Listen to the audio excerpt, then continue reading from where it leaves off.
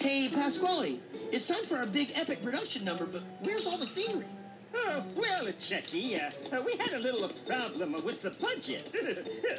We couldn't afford the scenery.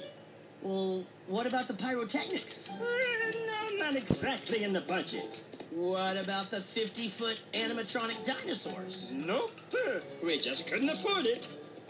Well, what could we afford? The lights are still on. Oh, this is terrible. This is a song about the most epic mouse ever known.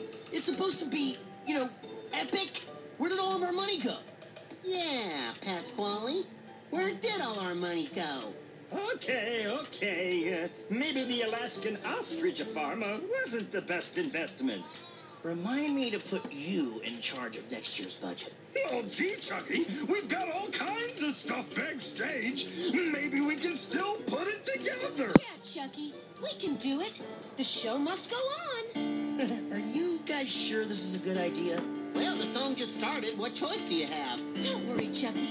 This is gonna be fun. Okay, go.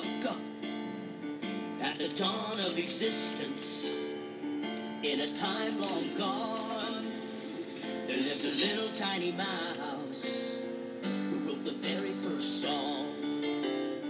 And the land was lush, and the dinosaurs roared, and the mouse brought peace o'er the world he called home.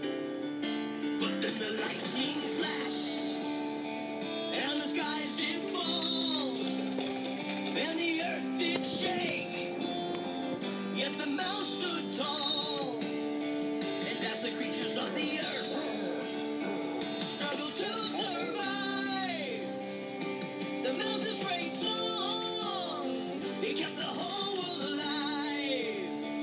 He was the most epic mouse ever known. He was the most epic mouse ever known. Bad news, Chucky. You know the dragon in the next scene? Yes. Well, I just got off the phone with his agent, and, we can't afford him. Oh? How much did he want? Well, he's a dragon. He wants a scale. Pasquale! Good one, Pasquale. Don't worry, boss. Just keep going. I got you covered. In the time of the kings, in the land of yore, this one epic mouse must save the world once more. For there lived a mighty dragon who threatened great harm to every keep and castle and every town and farm. And the king's army marched, and the cannons crashed before the mighty dragon. They were just no match.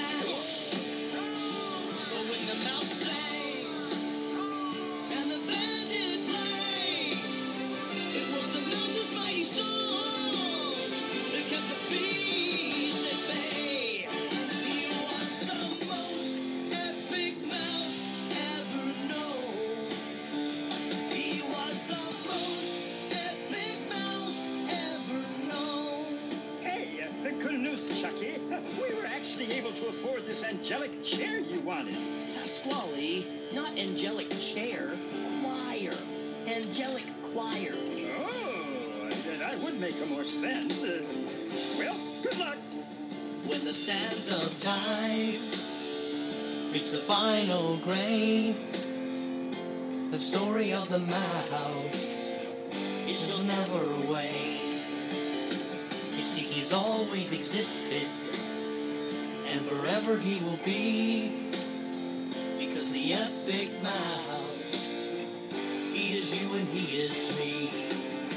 And when the oceans rage and the mountains fall, the mouse will bring shelter over one and all. And when the trumpets blast and the choir sing, you see the mouse's great song is in everything. He is the most epic mouse ever known. He